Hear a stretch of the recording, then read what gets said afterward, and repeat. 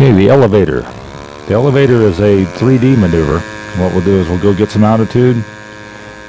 It's usually you want to try to get the maneuver started at altitude to give yourself some room. Okay, we get up here, we'll get it level. Okay, you hold the throttle back to an idle. You add the elevator until the airplane is completely stalled, and then the airplane will begin a gradual descent.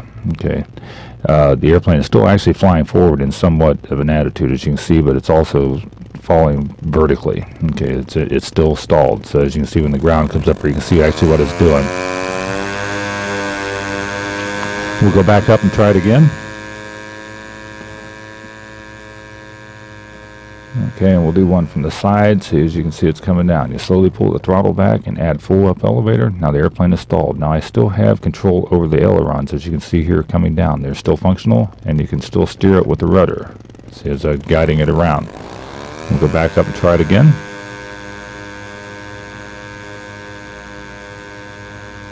And we'll do one more.